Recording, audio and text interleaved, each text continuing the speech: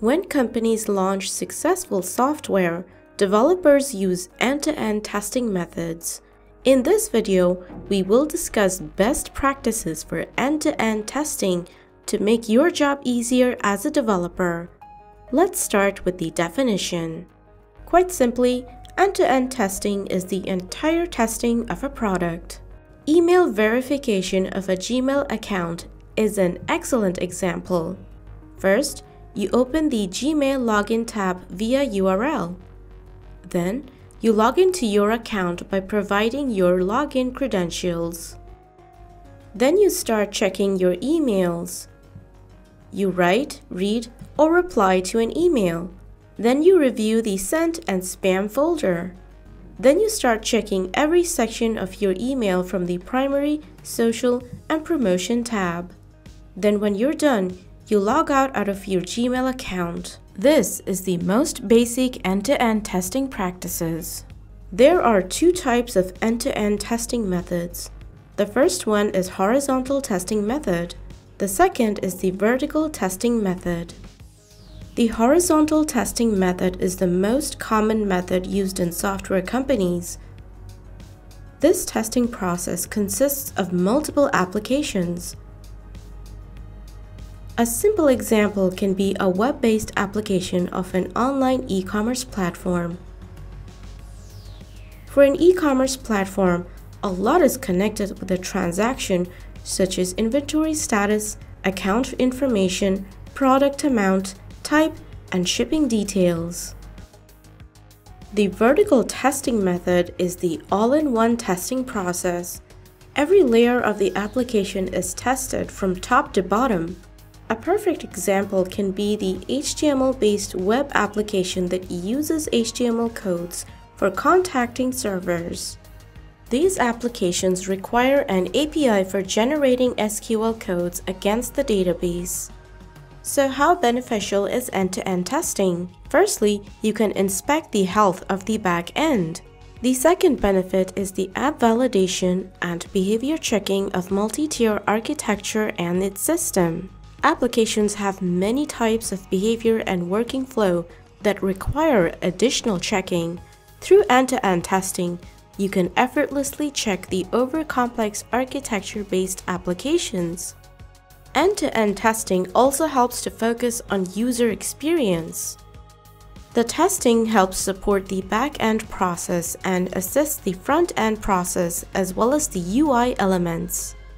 Users will need to have the best experience possible, and the only way to ensure it is through smooth control over the system. Hence, this process will allow you to check the smooth interaction of the application. And finally, end-to-end testing is way better than manual testing. End-to-end testing is more accurate and causes less delays than the traditional manual testing process. Here are some steps to conduct a successful end-to-end testing. Firstly, have a clear vision of your work. Have an obvious picture of how every aspect of the system should work and proceed accordingly. If something doesn't work, you can fix it immediately. Then, be sure to create and manage a perfect environment for the tests. Your staging environment has to be ideal for the test cases. Make sure the system you are running the test is up to date. Fulfill all the necessary conditions and collect documents before the testing starts. Then, be sure to meet the software and hardware requirements. Try to make a list of items within your budget that you will use and collect them accordingly so that you can conduct the tests. Be sure to pre-record every response. Create a list of responses that you feel are correct. The application's responses need to be accurate in every way, or it will function incorrectly in a user's hand. Don't forget to do everything in a precise order. End-to-end testing phase will continually become difficult because many components are being added. The debugging steps also become laborious. A quick solution is to do the easy tasks first and then move towards the difficult ones. Be sure to analyze your risks. The continuous process may have high risks and in later stages may cause failure. However, you can use the Risk Assessment Matrix tool to cover this area. Be sure to also keep track of the end user's perspective. A customer can be the best tester for a product because they know exactly what they want and can provide the best feedback. So think about how a user will use their product. Lastly, be sure to save your results. Saving the results of the run tests will be particularly beneficial in later tests. Create a document of all the previous tests so that you can use them later. Fortunately, you can enhance your end-to-end testing by using Appsero.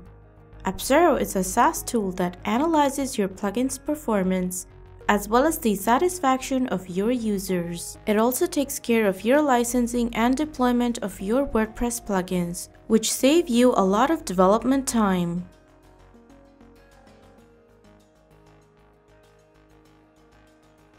For more videos on using Appsero, be sure to check the website or contact us for more information. And lastly, don't forget to subscribe to our channel.